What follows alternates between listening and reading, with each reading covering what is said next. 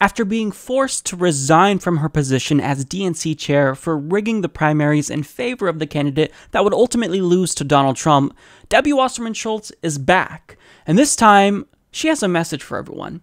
She's the victim, not Bernie Sanders, not his supporters, because everyone is blaming her for rigging the primary when she didn't rig the primary. Take a look. I will be frank with you, that if I was trying to rig the outcome of this primary, trust me, I could have done, there are so many things that we could have done to enhance the campaign of one candidate over another. But things went pretty well for Bernie Sanders, actually, in this election. Right, which is why it was mind-boggling to me that he was complaining about the number of debates, because things were going just fine. The Sanders campaign began aggressively trying to find a scapegoat and turn the attention away from mistakes that they made.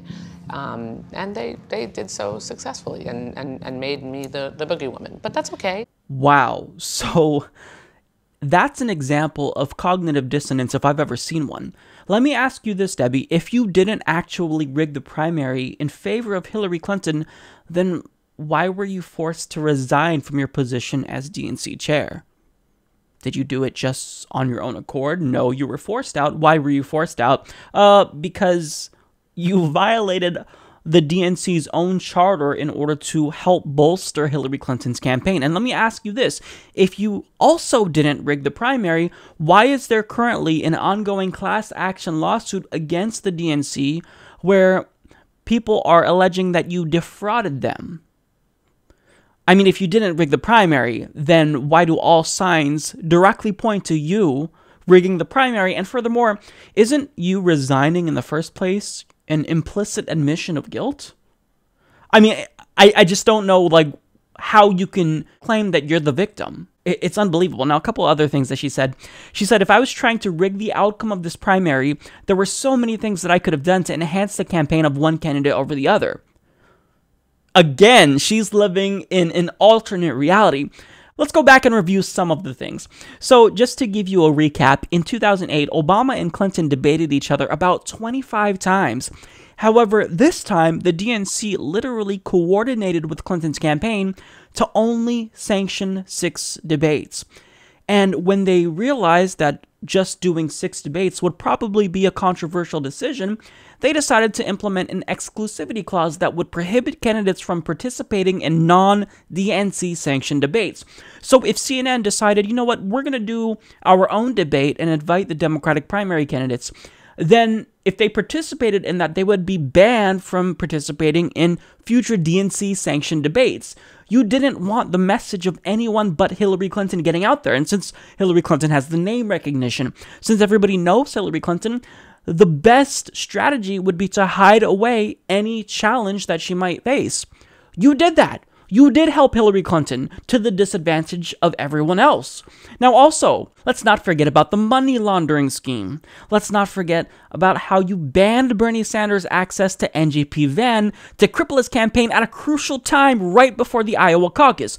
Also, DNC operatives tried to create media narratives to sabotage Bernie's campaign, saying that his campaign was in shambles or that he was an atheist. And also, in emails released by WikiLeaks, you admitted that Bernie's campaign was good at deflecting criticism and that you, quote, can't let them get away with this.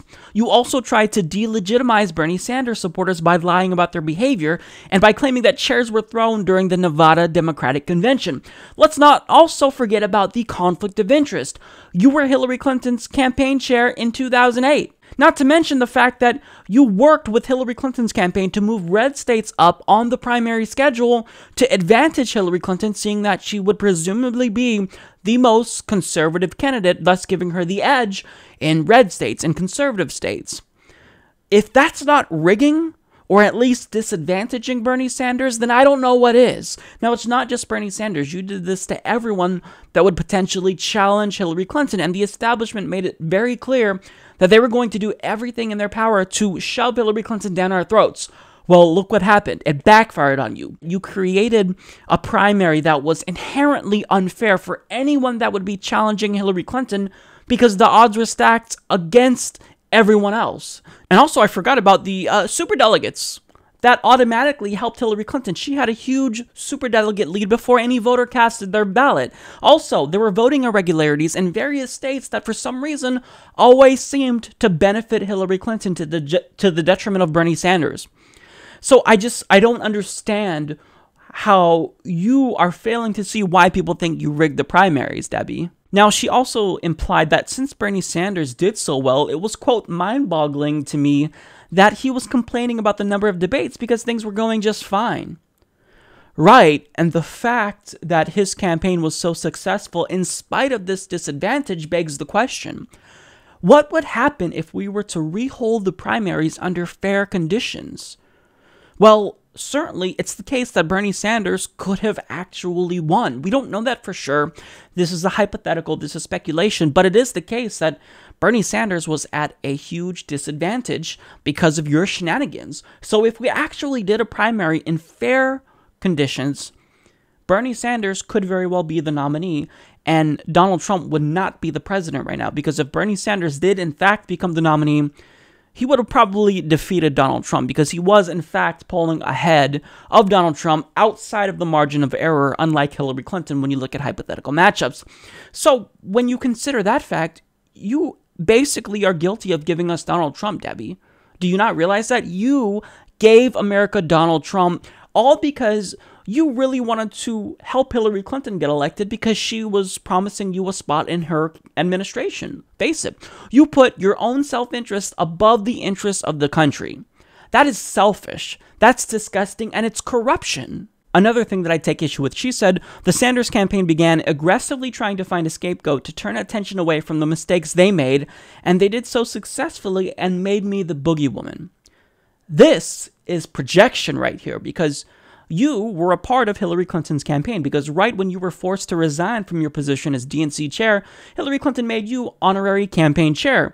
And since you were a part of her campaign, why do you think Hillary Clinton lost? Are you looking at your own mistakes? No, you're saying it was sexism, the media, James Comey, Bernie Sanders, Bernie Bros. You can't take responsibility for your own mistakes, so you have the audacity to look at other people when you have no ability to have any sort of introspection whatsoever and say, well, you know, it wasn't us rigging the primary, it was Bernie Sanders and his mistakes. Are there mistakes that Bernie Sanders probably made? Sure. I think that maybe he could have done a better job at reaching out to African-American voters.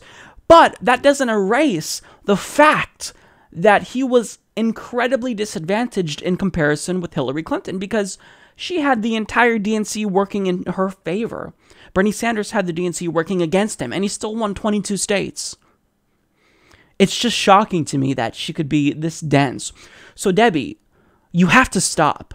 Take responsibility once and for all and realize that you are probably the most toxic political entity in the country, more so than Hillary Clinton, more so than Donald Trump, because you are probably at the top of the list, at least part of the top 3 people responsible for giving us the Donald Trump presidency when you exclude people that actually voted for Trump.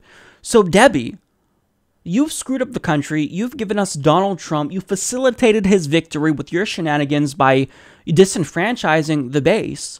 And now you honestly have the gall to come out here and say Bernie Sanders was trying to scapegoat you and that you were the victim? No, you're not the victim, Debbie Wasserman Schultz. The voters who you defrauded were the victims, and I hope that they actually can be compensated with this class action lawsuit, because what you did was wrong, and the fact that you can't own up to it is, honestly, it's just outrageous to me.